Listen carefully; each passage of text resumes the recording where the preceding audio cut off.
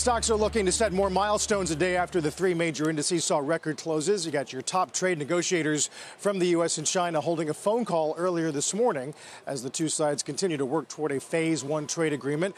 Trade Rep Lighthizer, Treasury Secretary Mnuchin both participated in that call. And then MOFCOM says both sides agreed to remain in contact over remaining issues. Jim, on Twitter, you said the phone call last night was very important in terms of furthering a deal. Yeah, it's real. I've been skeptical. This was a real call. Phase one probably happens. Financial services get opened up. President may believe that intellectual property is for real. Instead of just a soybean buy, they promised that they would respect intellectual property. Now, do I feel they were respected? That's completely irrelevant. This was a major breakthrough. The financial services could win. Even the casino stocks, believe it or not, the people that are involved in casinos were integral. This is a very, very major change. Certainly major change for me. Lighthizer went with the Mnuchin side, not with the hardliners. And people who are buying the stocks on the idea that at least tariffs will be stayed or some phase one agreement are probably going to be right. There was a major breakthrough last night. I was quite surprised. I didn't think that Lighthizer would basically throw his lot in with Mnuchin, who's the soft liner.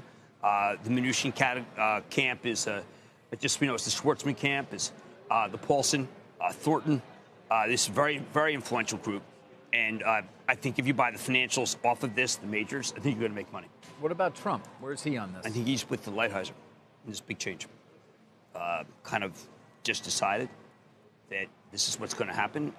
Believe that waiting for somebody to blink, the Chinese blinked on intellectual property. Now, again, we could say that's crazy. But the president's a buyer, as my understanding, at least right now. Obviously, the president can be mercurial.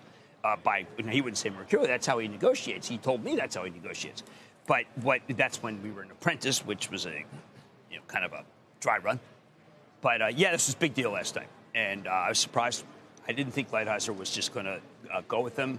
The financials have been right. This is a J.P. Morgan move, maybe Goldman. Goldman's probably a buyer. I don't know if my trust has been lousy, terrible stock, but this is big.